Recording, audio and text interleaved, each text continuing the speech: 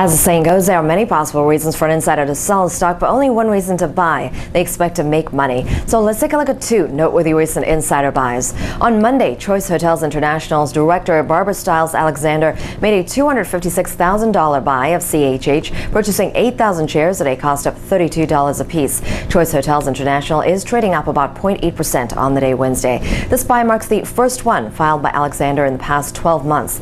Also on Monday, director Kenneth J. Kelley bought $113,974 worth of Halozyme Therapeutics, buying 20,000 shares at a cost of $5.70 each. Before this latest buy, Kelley made one other buy in the past 12 months, purchasing $149,800 worth of shares at a cost of $7.49 each. Halozyme Therapeutics is trading up about 1.9% on the day Wednesday. Kelley was up about 2.8% on the buy at the high point of today's trading session, with Halo trading as high as $5.86 in trading on Wednesday.